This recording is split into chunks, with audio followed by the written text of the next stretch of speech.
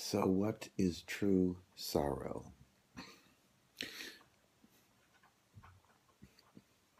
There's probably 1,000 different ways that you can say you're sorry about something.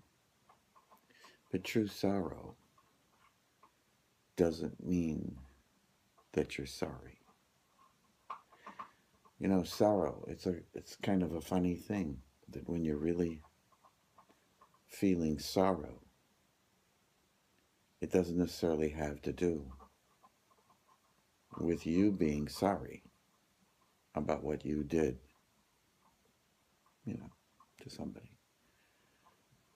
True sorrow is a sadness that's in you. And what you feel isn't that you're sorry that you hurt somebody. Actually, it's more like a sorrow in you that they may have hurt you. And here you are, feeling sorrow.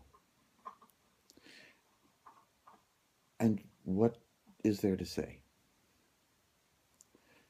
Well, when true sorrow grabs you, one of the first things that should probably come to your mind is to say to somebody, why don't you just cut it out?